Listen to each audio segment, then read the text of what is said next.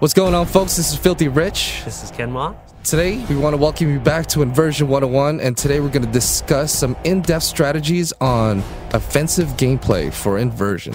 Alright, so let's talk about the Gravlink first. I mean, the Gravlink is what everybody's always asking about, right? Gravlink is essentially what's going to let you command gravity. I mean, you're going to always have it with you. You have it with you pretty much at the start of the game, and you take it from the enemy. Take it, use it as a tool of revenge, right? It's going to let you do all these cool things, and Gravlink itself is actually a weapon. So the Gravlink is a weapon, so just in case you didn't know, use the Gravlink, experiment with it, pick things up, and show it all around. Let's talk about the combinations that you can use with the Gravlink. So right now, the example that I want to jump into is the use of the Gravlink and low gravity. So the Gravlink is strategic. You can't use the Gravlink anywhere you want. What you have to do is you have to kind of plan out exactly where and how best to use this. So for example, when you're starting out in the game, you're probably going to have about 2 or 3 shots of low gravity. So what you can do is you can use that on that sniper that's hiding behind cover. You can pull him up out of cover, and then you can use that as a way to distract him. His aim isn't going to be as good.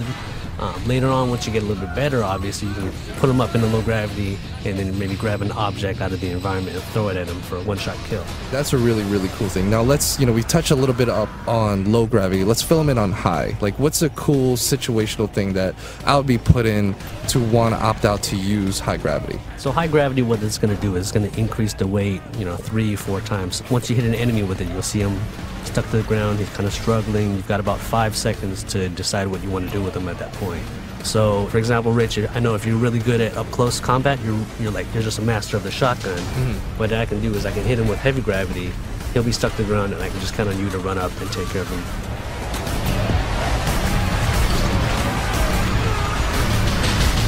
Movement, mobility is an important thing, but another thing we need to touch up on is zero gravity.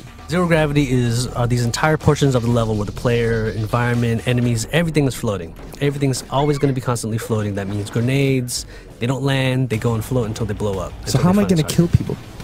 Easiest way, instead of trying to flank them, you can flank them normally, right? You can kind of bounce between objects with your Gravlink. Gravlink will let you pull you toward, almost like a grappling hook. It'll yank you towards an object.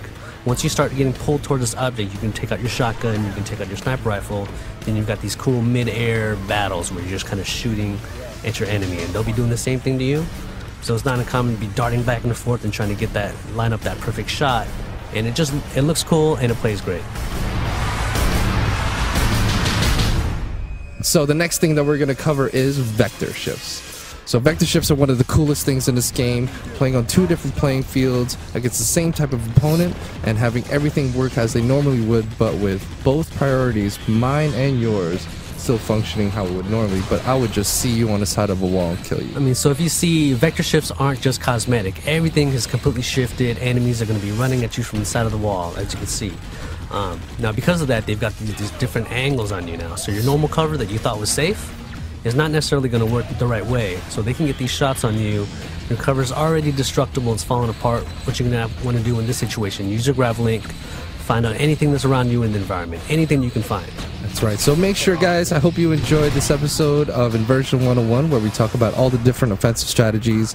This is just a tip. We got a whole bunch more coming your way. Well, stay tuned. We'll see you next time.